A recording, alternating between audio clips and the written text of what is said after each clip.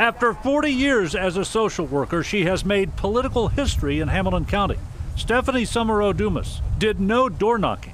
She engaged people on the streets, in the plazas, as her posters and campaign photos attest.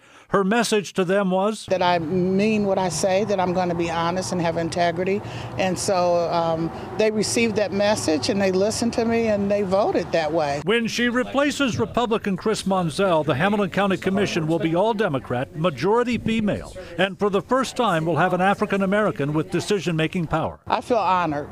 It's awesome that this has happened.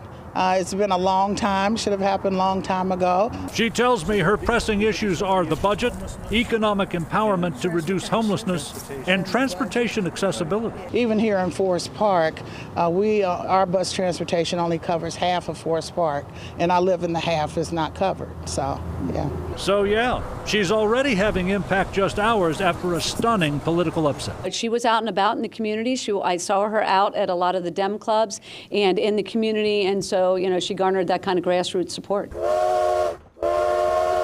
Dumas rode the D train, as it was known in some neighborhoods. She already had a base as Forest Park's 14th mayor. Her vanity plate might be the only visibly vain thing about her. Number one, as far as being a good social worker, is good listening skills. So not only am I able to listen, but to be compassionate. And don't mistake that as weakness. She made it clear she'll be no one's rubber stamp.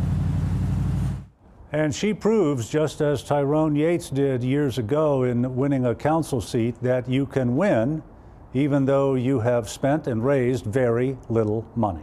Reporting live, John London, WLWT News 5. John, wondering, what does this political upset tell us about the changing demographics of Hamilton County? That there's a need for crossover candidates on the Republican side, and Republican leadership is aware of that. You think of Coroner Samarco, you think of Auditor Rhodes, Commissioner Driehaus, Sheriff Neal. Those are Democrats who some Republicans vote for, and Republican leadership recognizes the need to recruit crossover candidates in this changing county.